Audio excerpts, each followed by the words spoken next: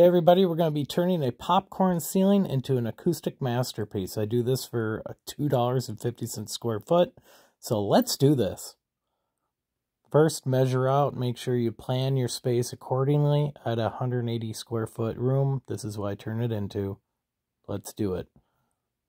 So, always make sure you know how much wood you need. I had this delivered from Home Depot. As you can see, it took me quite a while to bring it in. I got 47 1x6 by 12 foot, and I had to cut them all down to 11 foot. So then I just needed one across because it's an 11 by 15 foot room. So I wanted to just do one board across. Really was going to give me the look I needed. And you're going to be seeing a lot of this. I'm doing a lot of stud finding in my ceiling. I always have that painter's tape available, so you can mark it, move on, mark it, move on. I did end up getting a lot of the ceiling dust coming down on me, on my face, and my mouth, and my eyeballs. It's going to be messy. It's not like scraping the ceiling, but you are going to get a lot of the residual coming down. What I found is in my basement, I had my joists running one way, and then halfway through the room, they started running the other way. It's not uncommon, it's not unheard of, but I don't know, for some reason my basement in that room, the joist would run one way and then another. Now I'm doing a poke test. I think I have the joist found, so I'm shoving a metal skewer up there trying to find if it's really the joist. And then I start taking a drill and I just start punching a bunch of holes because, you know, you're not going to see this popcorn ceiling anyway. Here I'm showing you the joists run this way, and then they start running this way. So make sure to find your joists, because I'm going to be putting in furring strips. And you want those furring strips put in right where the joists are. Furring strips are basically thin pieces of wood that are made to space out your material away from your ceiling. And it'll make sure that you have an even ceiling at the end. So you want to snap some chalk lines. So that really gives you a better reference when you're putting up your furring strips that you're in the right spot. Prying off the frame for my projector screen. Again, just taking a drill, punching a bunch of holes, making sure I actually have the joist. I did this in a bunch of the drill spots for my furring strips. I didn't 100% trust my stud finder, because I found when I tried to put up the furring strips in a few different spots, I was finding nothing but sheetrock. But the stud finder was saying there was a stud there, but there wasn't. So again, it's a material you're never going to see my ceiling again after I do this, so I don't care if I punched a bunch of holes in it. So put these furring strips in, make sure it's very secure, right into the joists. I'm going to be putting fabric on first to cover my whole ceiling. I went on Amazon and I just found some photo frame or photo backdrop fabric. It was like a 12 by 10. So I bought 3 of those, and I think they were about, for all 3 is probably $45, I want to say. So my wood, 47 pieces of wood, the furring strips, and that fabric was probably around $425, $450. The stain I already had, I used a Varathane espresso. So look for Varathane espresso. That's just the color I used, but use whatever color you want to use. Here I have to cut up my furring strips to go around my vent. I did take that vent cover off, and I sprayed it black. You can't find a black vent cover that's under like $30. It's ridiculous.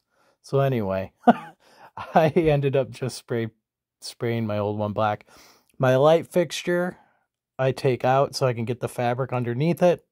I can cut it around the hole. I can plan for that. I end up getting a new night light fixture. I get a flush mount LED one, and that works with the dimmer switch. So it worked out really nice. It cleans up my ceiling quite a bit. So here I'm putting up my fabric. I don't have nails in my gun here. I have staples, so it actually hold it up better to my furring strips. And I'm just pulling it up, and then I'm just doing the edges. I'm not doing the middle because I want to pull that tight as I'm putting my wood strips across the top over this fabric. So fabric, it's going to help densen the sound going from my theater room upstairs. It's going to be better than painting the ceiling, I think. It's going to be a lot cleaner and quicker just to cover it with this fabric. I just watched a few videos myself of people not even doing similar stuff to this, but I got a few ideas by people doing some things in their rooms, but this is kind of over the top from what I've seen. So hopefully gives you a good idea what you want to do. I really like how this turned out. I'm recording this video, talking right now in the room. If you can tell, there's not a lot of echo. It's not a lot of bounce around. I've been really pleased with the audio I've gotten in terms of, you know, before and after. So once I put up this fabric, I noticed it didn't stretch all the way out to the edges of the room. It wasn't as wide as they advertised. So that's when I ended up buying a third sheet, cut it into strips, and had to do the outside of the room. The light I put back in and use for the rest of the fabric, but then I do end up switching out the unit. And again, I'm just doing the edges of the fabric. You don't want to tighten it up in the middles, I found. And I leave a big seam there in the middle because that's where my first board is going to go. So that just worked out for me and the way I knew I wanted to do this. I was just going to start right there with the board. I wanted to do the shittiest part first. And by that, I mean cutting out for going around that light fixture. So we're planning out the wood. I know I have to cut them all to 136 inches. So here we go. I'm kind of putting gaps in them. I'm trying to figure out, do I want to go 3/4 inch, 1 inch? So then I can cut some little pieces to use as spacers. So I had to cut 47 boards down to 136 inches. That's all my cutoffs. I have my furring strips there and my boards. Now it's time to take this out. I'm going to plan my cut. These, you just kind of wiggle and you pull. These are kind of what all the connectors are going to now. And I have to take out the old box, electrical box. It's nailed into a joist. So you gotta kind of knock it out. You'll see me take a crowbar and smash it up, get the nail loose. Because when I rewire this, the new light comes with a box, but it's an enclosed box that you can just set up in there. It's an LED light, so it's a different wiring system for it. So this, I'm just kind of pressing up, get it up out of the way. And lo and behold, there's an HVAC duct right there, right above my hole. I'll be showing it to you in a little bit. Always plan on these projects going sideways, at least for a few things. And I'm getting this popcorn ceiling dust everywhere on these brand new sheets.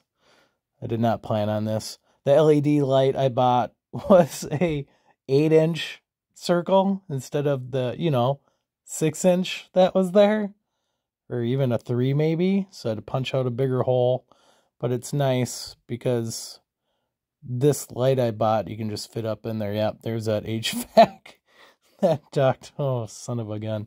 But I was able to get this up in there. It has little feet springs on the outside. There we go, powered on. So now back to the wood in the garage. I had to sand this top and 2 sides with 80 grit and then 320. 47 boards. Had to do 2 different grits. I started at 10 p.m. one night, and I think I got done at 2 a.m. And I just want to get it done. So I did all the boards in one night. It was grueling. And some of my boards, you see how it sticks up like that? I got them. There's some a little warped, a little to the left, a little to the right, but I could use all but 2, and I think I needed all but 3. but I didn't have to return any. I just figured, 5 or 10% of what you get is going to be junk. So you can always at least pick your good side. That's the yellowish stuff I didn't sand yet, and then the cleaner stuff. This is a panoramic here of the room so far with the new, I got new sheets for the outside. So this is from a second, it's a third sheet I had to buy. And here's my espresso varathane. Again, I do this all in one shot. So I bought this microfiber sponge from Home Depot. A guy kind of pointed it out to me. It was so slick, guys. It holds a lot of stain, and that's what it's made for. And it made this job probably twice as fast as what it could have been. So I'm just pulling it on. I started doing 4 boards at a time, top and sides. And then I go back with the microfiber towel and I would dry off the excess, pull it off. So it ended up being a lot quicker than sanding them, but I had to do, 47 of these boards. But when you see the end product, you get out of it what you put into it. I mean, and nothing's more true than what you see with this project. I was really happy I didn't take shortcuts. I'm the kind of DIY guy that wants to take a lot of shortcuts. You'll see that in some of my other videos. I get close to the finish line and I run and I trip. Here's the wood, most of it, and I have some to go. I'm putting in my first piece. Again, I want to cover that seam. Let's do the hard one first. Let's cover that seam. Let's get that notch, that hole cut out. So once I put all this up, then I can see if my new LED light fits in there. Now I switched over to nails. And remember, I'm going right into the joists. Or my furring strips now. I'm nailing right into my furring strips, using a vacuum to clean up all that mess from the popcorn ceiling. So you do use that spacer, which ended up being a 3/4 inch. And I make sure I use that spacer along the whole line of the board going up. Because these boards are bowed out some. And what I've been using too is a clamp.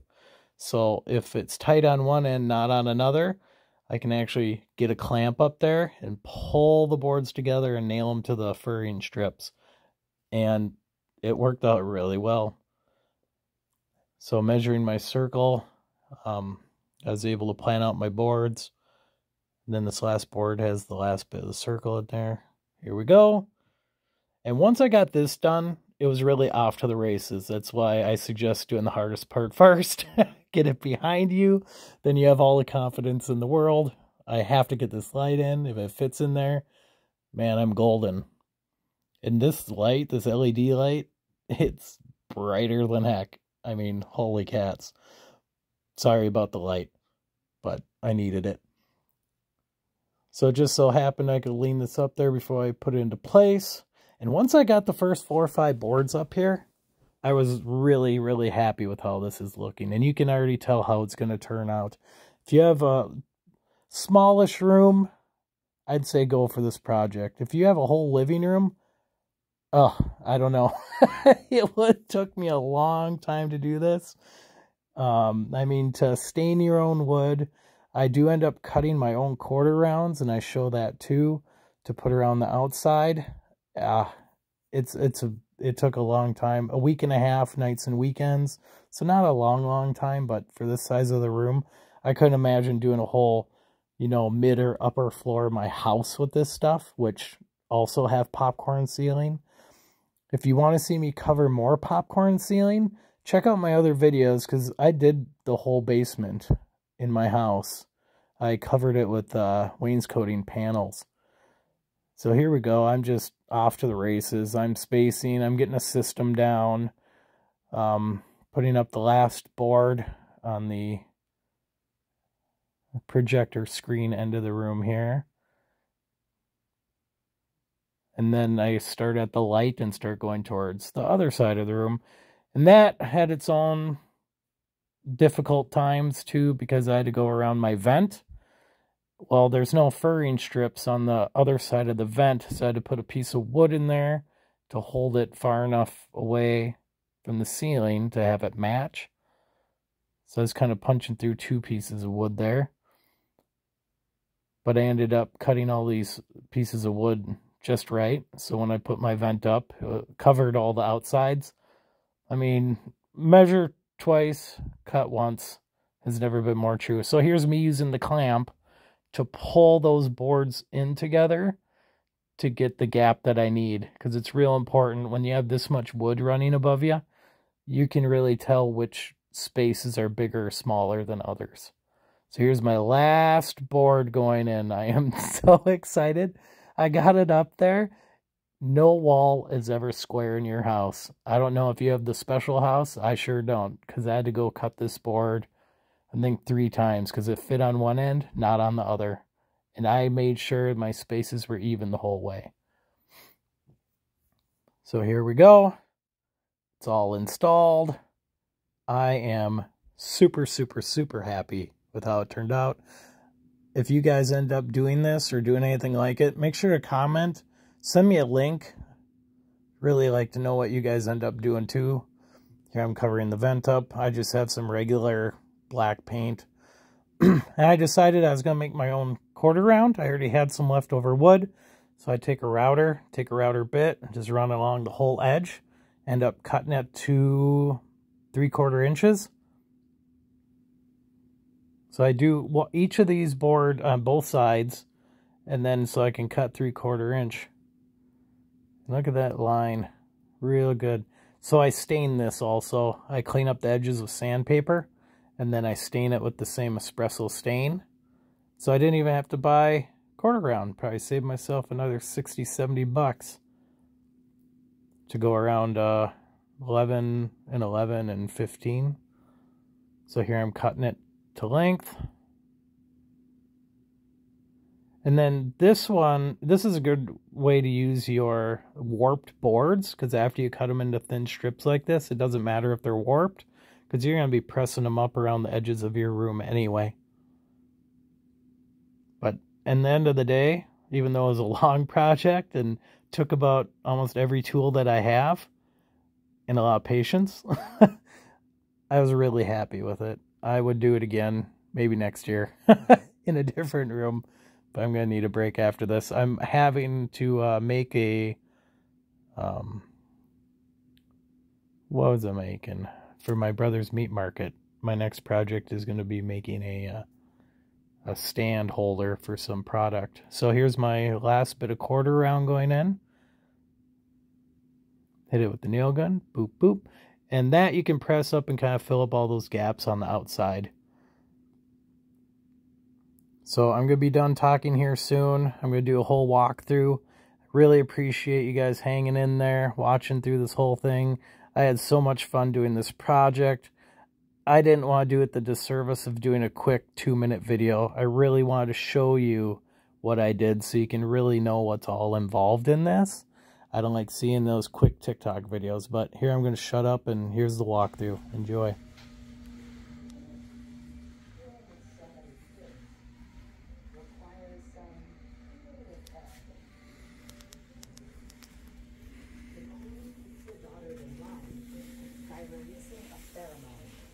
That stops them from reproducing and keeps them working. It might sound controlling, but there's a lot of mouths to feed. They have to find food non-stop. So they're all making a beeline for one special place.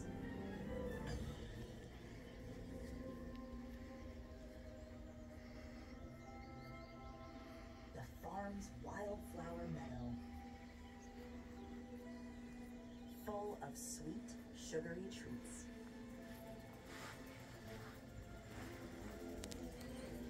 A bumblebee can visit 1,000 flowers an hour.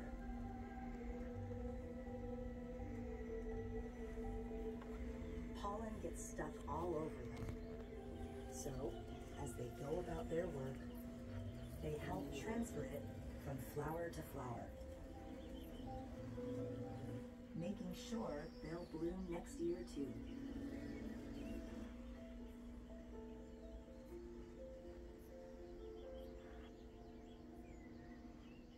But now there are so many flowers to visit. The pollination patrol needs a night shift.